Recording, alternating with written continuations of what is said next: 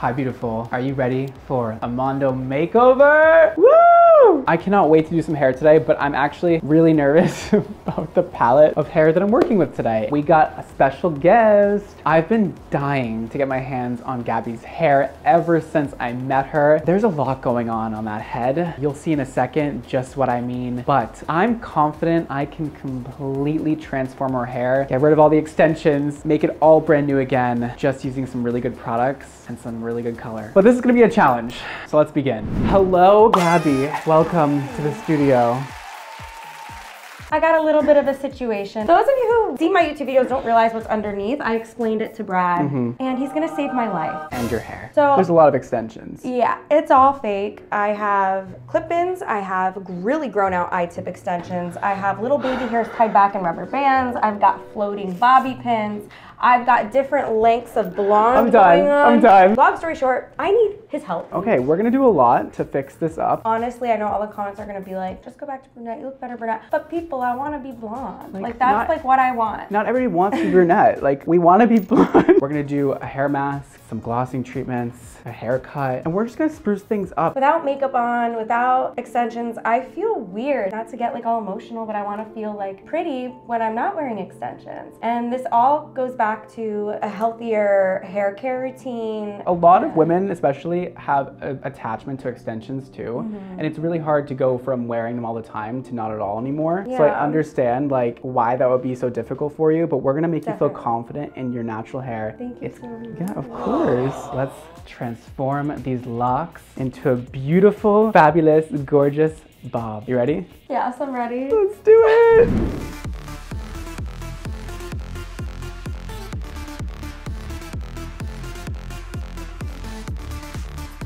I got your hair! I'm gonna wear this for the rest of the time. Guys, comment below if you think I should do this. They are in there, girl. They're very thick too. There we go. One down.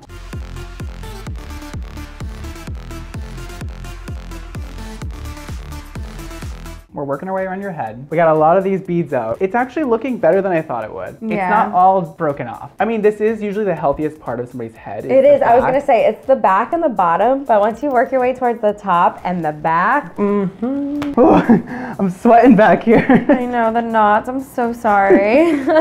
It's all good. Honestly, nothing I can't handle. The volume that it has right now, I feel like is good for like an updo. Yeah, definitely. We'll go with that. When are you gonna be on your healthy hair journey? When is that gonna happen? I can't predict when I'll ever go back to brunette. I don't even know if that's gonna happen in my lifetime. Maybe one day it'll be like a long shadow root, almost balayage, but I think my days of being just completely blonde and a touch of root are just gonna be there for the next 10 years. I Googled you today. So I was looking at your photos of just like what you've done with your hair. There's been a lot of looks. I didn't realize like, that you had dark hair, you had light hair, you had balayage, you had long, red. medium. What was your favorite look? It was like this weird in-between color I had when I was very young. It was almost like a strawberry orangey brown. I asked for red hair and then they gave me that, not auburn, and I liked it. I love like brassy yellow. People tear me apart online. They're like, girl, get some like purple shampoo. Brassy yellow? I love like... You're not getting that from me. I love like that trashy blonde color. We'll give you warm. Like I love being Goldilocks. You like that Barbie hair look. Barbie. Fresh out of the factory plastic hair Yep, look. I love it. We got all the extensions out. And all of your hair is now over here. Oh my gosh, that is so much hair. I have to be honest with you, it's better than I thought. There's not super severe breakage on the top, like you have layers. Like once we clean this up, you don't have one piece that's an inch long. And to do a bob, we need just a little bit of length on the top and some length on the bottom, and we can clean this up and make it look beautiful. I'm but excited. Seriously, like you can wear your natural hair and we can get it there to a place where it looks really healthy and beautiful without extensions. Oh my god, thank you. We're gonna start with a deep conditioning treatment, Super Gloss, my product. It's gonna make your hair so much healthier, feel healthier, and be healthier internally with Bond Builder. Then we're gonna give you a glossing treatment. We're gonna change your color a little bit just to make it a little less maintenance for you, and you don't have to color it as often, but still keep you very blonde. Then we're gonna do a little trim. I'm gonna take off as much as I can without making your hair short, and then we're gonna blow it out, style it, give you a really cute overall look at the end. A little shadow root and a bob. To do that. All right, let's get into it. Let's get this glue out. Let's get your hair washed. Let's do it all.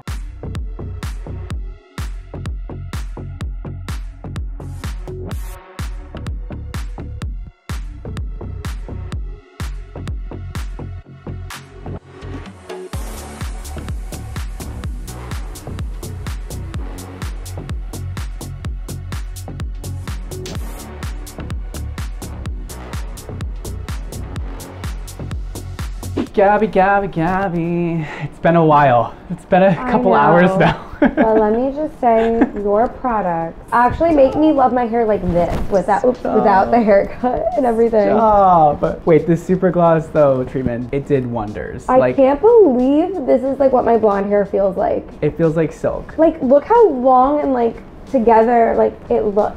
And shiny, like shiny from the inside out. Like you're getting health. Damaged my ass.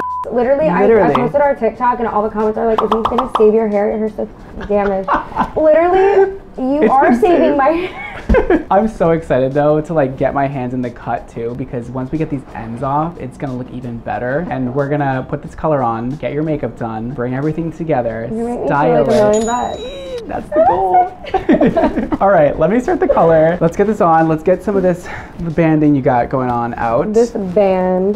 It looks better now that everything is kind of blown out and everything's kind of blending better, but we're gonna soften that band a little bit, get more of a root shadow going on, get just a little bit of the yellow out of the ends. I want to still keep you yellow because you like that. I just want to bring it together a little bit more, make it a little more cohesive of a look, and add even more shine. Add some class to my hair. That's my goal. Please.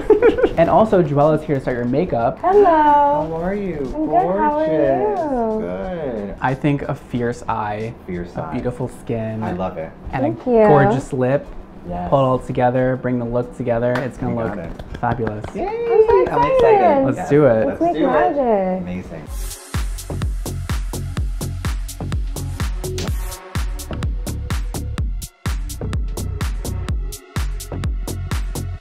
All right, Gabi. Tell me about life. Can you say that again, please? Tell me about your life. Okay. I want to know about your life on YouTube because you've been on YouTube for a really long time, right? It's been 11 years.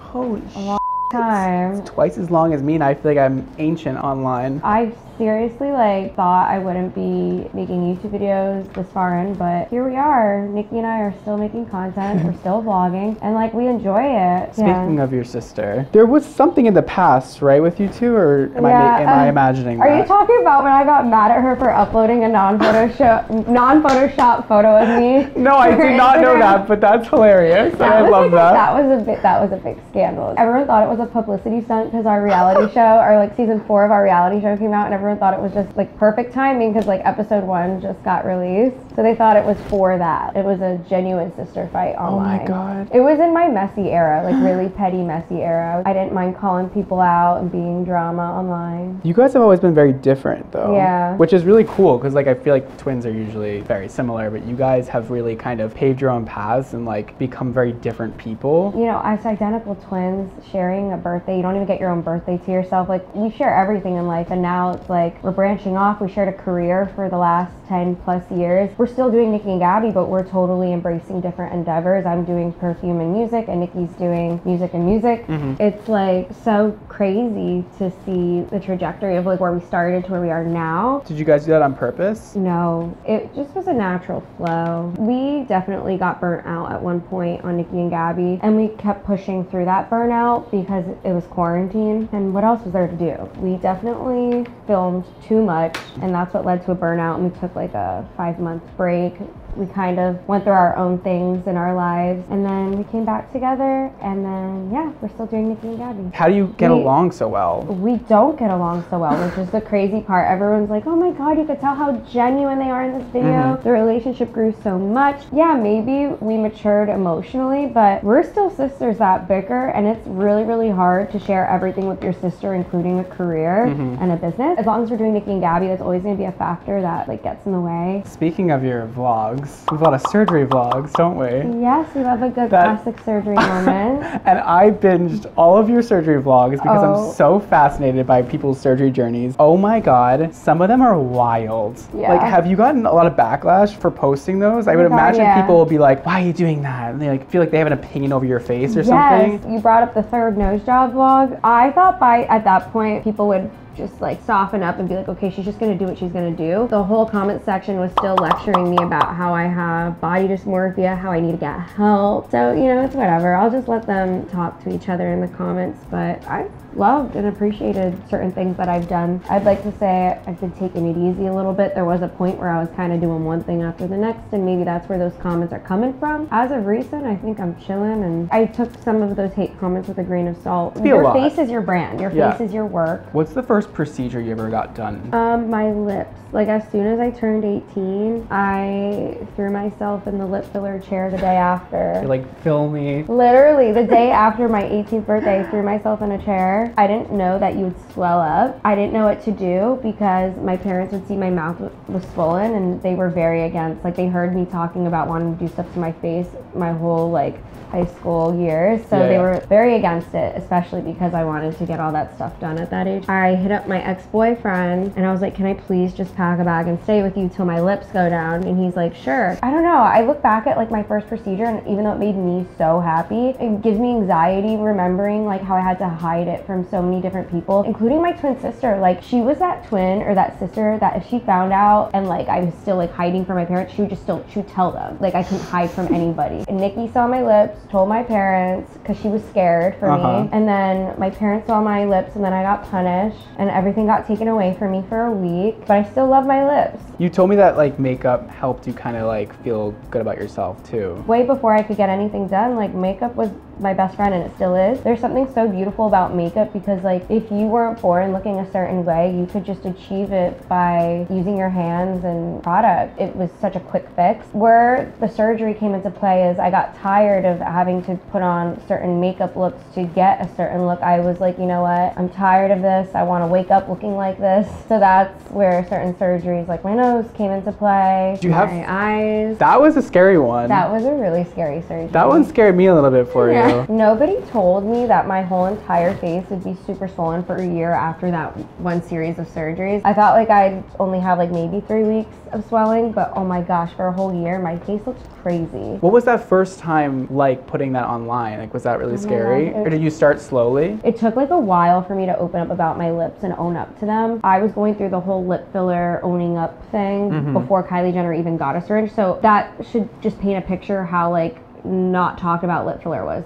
in the time that I was getting it. So then when Kylie Jenner kind of opened up about her lip filler, it gave me like confidence to talk about my lip filler. By the time I was getting my nose done, I was confident to post about surgery. What advice would you give to somebody who's thinking about getting their first filler or surgery? Would you say go ahead and do it? Would you say like think about it? I would say definitely think about it, but if it's something you've been wanting and you feel like you'll feel your soul come into your body when it's done, do it and disregard everybody's opinions. Just honestly do what makes you feel like the best version of yourself. The people that are judging and have something to say, they're not you. You just gotta keep living for yourself and just like fuck everybody else's opinion, honestly. Because they're not gonna be the one walking around looking fabulous. You saved up for your first surgery from YouTube, I assume. I actually specifically got a brand deal for my first nose job. Wait, really? Like you didn't have to pay for any of it? No, I paid for it, but I got a certain brand deal. I set aside the money for my nose job. I think it was that Period app. Well, thank you, Period app, like for sponsoring Gabi's nose job. You guys are the best. Here's another free sponsorship. Another free sponsorship. Check out Period app.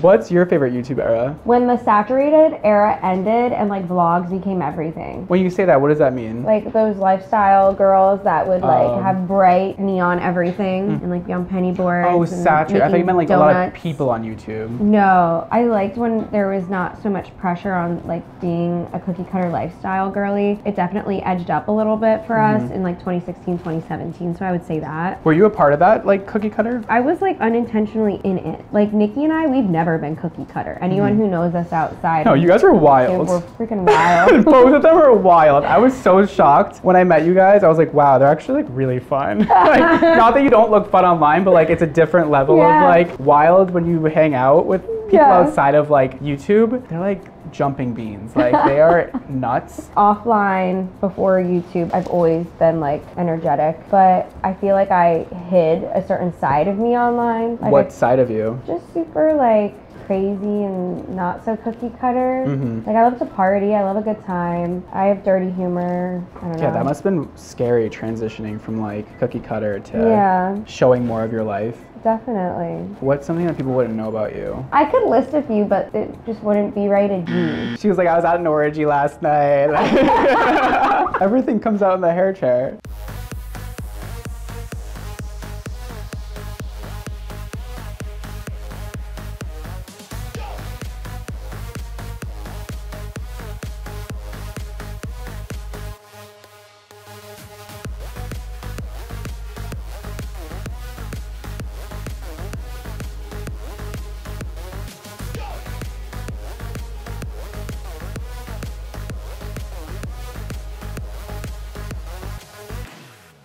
All right, the color has been applied. We're gonna let this process for about 15-20 minutes. We're gonna rinse it out and style your hair, and then you'll see your final look. I'm so excited. So ready for this. Let's finish it off. Let's do the damn thing.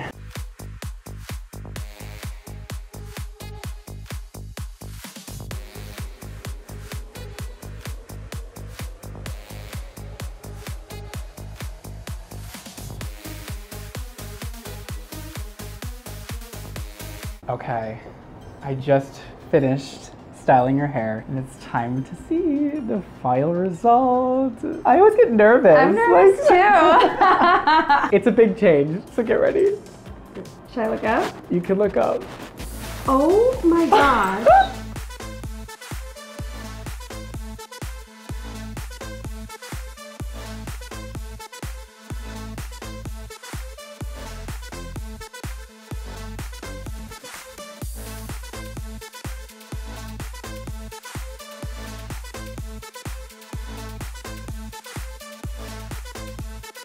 I am obsessed with this look. You look so like elegant. We were working with a palette that was damaged and that hadn't been cut in years and that, you know, had a little banding and things going on. We were able to make it feel so healthy. I just and can't believe look this is my brand hair. new. I literally can't believe it either. I thought we were gonna put some extensions in and, you know, have to fill it out more. You have a great amount of hair. I'm tired of people telling me my hair is damaged, you ruined it. No, I didn't. There's some length over here. It looks so cute behind your ears like this too. Like, and I know it's like a huge adjustment because you came in with completely different hair, but I love it. this looks really sick, and I feel like it just embraces your natural beauty. Thank you. So much. It's gonna grow out healthily, like now that it's all cut. Exactly. Even, that's like the best word to describe my hair right now, it's just even. You have good hair underneath all of that. You give it a little rest and it'll be perfect. This is like so healthy feeling. It really is. Like, I wish people could feel it through the screen. It feels so different, and it has this natural shine to it that just wasn't there before. Everything really came together to give you like such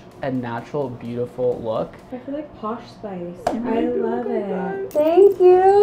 You look so beautiful. I love this. Honestly, it feels so good to have it off the back of my neck. Yeah. Like, it feels so good. Is this what you feel like? Does it not just feel good to run your hands through your hair? Get in there, girl. Like, mess it up. Ooh! Like, this is my hair. So, we did the conditioning treatment, but I want to talk about the color. Definitely different than what you walked in with. You showed me the extensions you were getting tomorrow, so we tried to like match it a bit, but without being too dark. You know, we kept some of that gold in there, but kind of toned it down a bit, just to match your complexion a little bit better. Then we finished off with a haircut. We just did a simple bob and kept it about shoulder length, then added some layers in there just to get rid of those crispy ends. Have you ever been seen online without extensions in the past like 7 years, or maybe in the beginning, but? Not for a second. Like, I think the last time was 2017. Oh, last shit. summer, everyone thought that they were seeing me without extensions, but I had like a row of clip-in that were short. So like, they were like, look, she actually has natural hair, guys. Like, I was like, oh. This is the real natural you. This is the real natural hair. Wow. I'm gonna be obviously giving you a bunch of products. You're gonna be doing masks once a Oh my week. God. You're gonna do recalibrate treatments. Everything that's in this bag you need to use, and let's get your hair to feel really, really good and be really long naturally, because your hair is really thick